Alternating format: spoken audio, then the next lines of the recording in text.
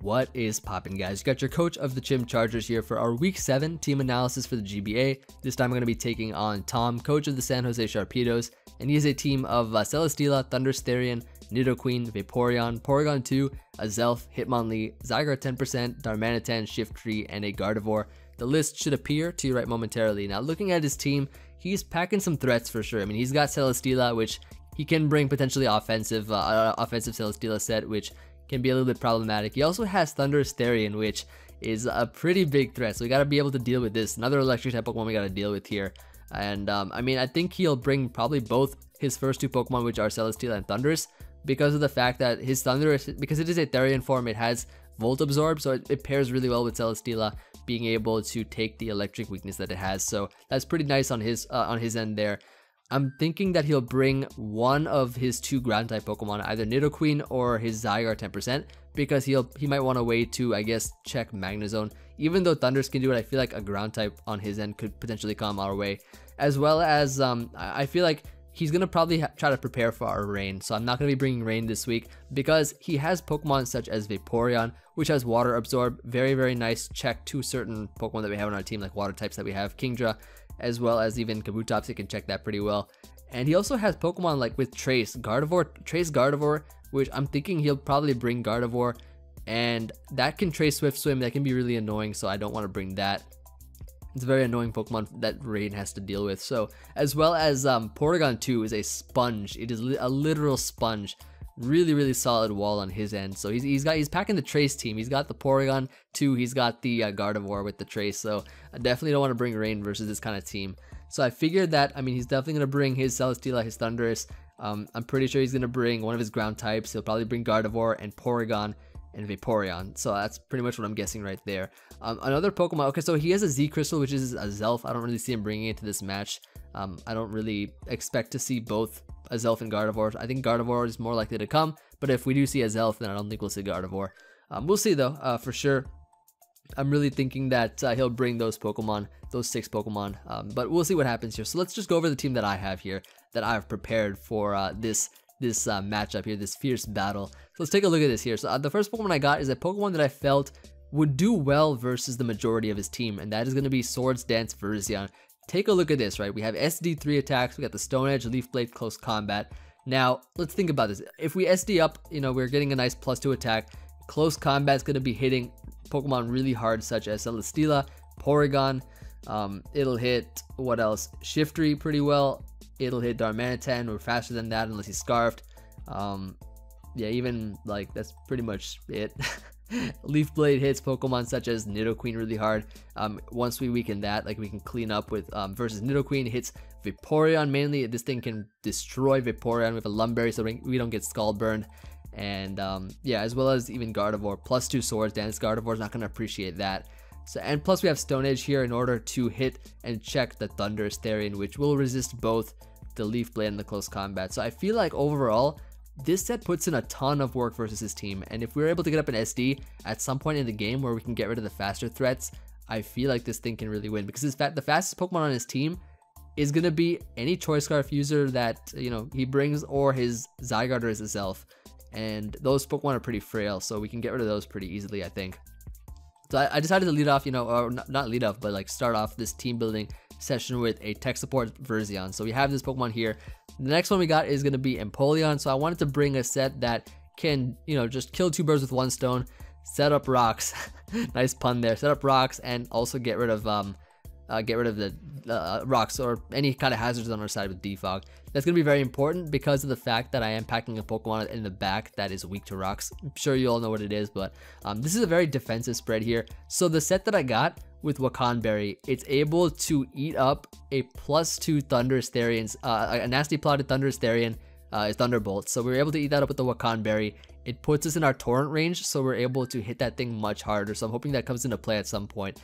I'm expecting this thing to be able to check Thundurus, as well as just being able to get off an emergency defog on it if we have to, or get up rocks. So this thing is really, really crucial because his 2 forms of hazard control, looking at it right now, are Hitmonlee and Shiftry. That's literally it. He has 2 forms of hazard control in Hitmonlee and Shiftry. They're not the best out there, so he'll either bring hazard control or he'll probably just skip bringing hazard control, and I'm thinking he'll not bring hazard control. He could potentially bring Shiftry, I could see that happening, but we are able to wall it with our Virizion, and we have other Pokemon that can deal with it too, so we do have Empoleon here, which I felt was really nice. Now the third Pokemon I have here, I'm not sure if you all are aware or not, but I did make a trade. I traded away Meloetta for Cresselia. The reason was because I found myself, whenever I wanted to bring Meloetta, I found that Alakazam was just a better option. Because if I wanted to bring regular Meloetta, I found Alakazam was just much faster, being able to, like, I guess just do a lot more in general. And then the times that I wanted to bring Meloetta, I'm like, okay, well, I have a Virizion, so I'm pretty sure I don't need to have to, like, I don't want to have to go for a Relic Song just to get into a fighting form. So like the times that I wanted to bring, I guess, either of those options on Meloetta, I just had a better option in general. So I just traded it away for Cresselia, which gives me new things. It gives me, firstly, a bulkier Pokemon. It gives me a Levitator, a Pokemon that can switch into a ground type attack, like for example Mamoswine, and not be weak to ice. So that's really cool. And I think, I mean, it's explained in the video, but I'm pretty sure I'm explaining it better in the GBA trade video or whatever that happened. But yeah, I have Cresselia. So this Pokemon here is just so nice because it's able to, firstly, tank hits. It tanks hits really, really well. Secondly, it is a very dangerous Calm Mind user. So this thing, it's fast enough to outrun his base 80 Pokemon like Gardevoir, Shiftry. It's able to sub on that, or on either of those, maybe like a Sucker Punch or like anything like that. It can sub really well on Pokemon. It's even faster than Nidoqueen, I think. Or actually, I don't know if it's faster than Nidoqueen. But yeah, it's faster than Gardevoir, Shiftry. Like a bulky Nidoqueen, it's gonna be faster than. This thing is so cool. It can sub on Vaporeon, sub on. I mean, Vaporeon might have Roar, but it can also sub on Porygon. Porygon can't break this thing sub at all. And Celesteela, I think if we intimidate it with our Orlando that we have back there, it cannot break our sub with Heavy Slam. So I think this thing is really cool. Sub Calm Mind with Side Shock and Ice Beam, so it just hits everything on his team really hard. If we set up Calm Mind, this thing is literally a great win condition versus him. Look, like, take a look at his team. Like, he doesn't really have much for a sub Calm Mind Cresselia other than roaring and phasing it out. He can't status us with Toxic or anything because we have fast subs and stuff. So that's gonna be fun to see how that works out.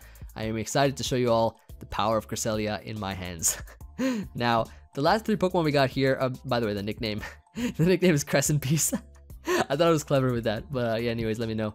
We got here the last 3 Pokemon. So we got Muck, Alolan Muck coming back once again to showcase himself with the Figgy Berry. Nothing really too new here other than the EV spread. So I'm just pumping out these EV spreads here. We got a nice 132 speed Muck, and the reason is because I want to be faster than Vaporeon. Want to be able to get the nice fast taunt off on stuff like Vaporeon, Porygon, and shut them down from wish passing or just going for recover. I think this is going to be really useful in terms of setting up in the end, maybe stopping him from going for Roar on Vaporeon if we can set up with Cresselia later on. So I think Muck is really great here in order to do that kind of stuff as well as knock off things. Pursuit, amazing for Azelf as well as Gardevoir and other stuff like that. So, and knocking off, getting rid of items, and it's just a great set. Figgy Berry, of course, nothing too new from what you guys have seen. Just the EV spread, and like the EV spread really kind of determines what I'm trying to go for, and I guess like the 3rd or 4th move slot. So it's really cool to just switch it up each week. Now we got here a Landotherian, which I just decided to run a Scarf set. We're gonna be faster than like Scarf Darmanitan. No, we're not faster than Scarf Darmanitan. We're faster than Scarf. What did I set this thing for? 146. Yeah, I think we're faster than like Scarf Nidoqueen, Scarf Gardevoir. Yeah, Scarf Gardevoir especially. So stuff like that. We're faster than with this thing, and we just got like Earthquake, Stone Edge, U-turn. So Earthquake hits like a lot of stuff. Stone Edge hits Thunderous. U-turn from Momentum. Explosion I thought would be pretty fun to run, especially since he's got a lot of bulky walls on his team. So maybe as like a last ditch effort, we can boom, explode, and try to knock something out. Or if something gets out of hand, we can get rid of that in that way. So it should be pretty fun. I do expect myself to use Explosion at least once. I want to do that. If not this week, then another week, but we'll see. Anyways, we also got here final Pokemon. We got Night Knight, the Dragonite, with just a standard Dragon Dance 3 attacks with Flanium Z. Hits a lot of things on his team. Is able to OHKO Vaporeon at +1 with the Z Crystal. Z Crystal's changed the game. Like, I'm telling you right now, Z Crystal is They're literally changing the game.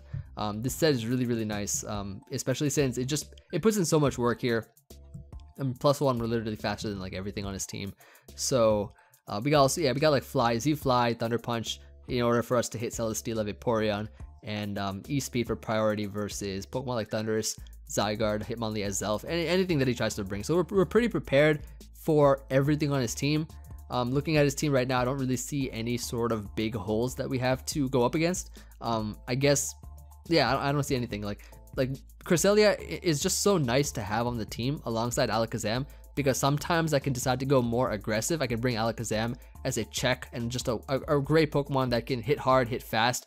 Other times, you know, I can bring Cresselia, which is a more reliable switch in, and it poses more problems. Like Cresselia has the bulk to set up, Alakazam has the speed and the power to just do like damage, and that in that way I feel like it's going to contribute a lot more to the team than Meloetta, which also kind of does the same as Alakazam in terms of hitting hard. So that's going to be the team for this week. Hope you all enjoyed. Let me know what you guys think, of course. I'm excited to try it out and see how it goes. I think in our hands, Cresselia can be a very powerful weapon, and we'll see what we can do with it. So that's going to be it from me. Battle going up tomorrow, 24 hours from this video. And yep, hope you all are excited, and I will see you guys then. Peace.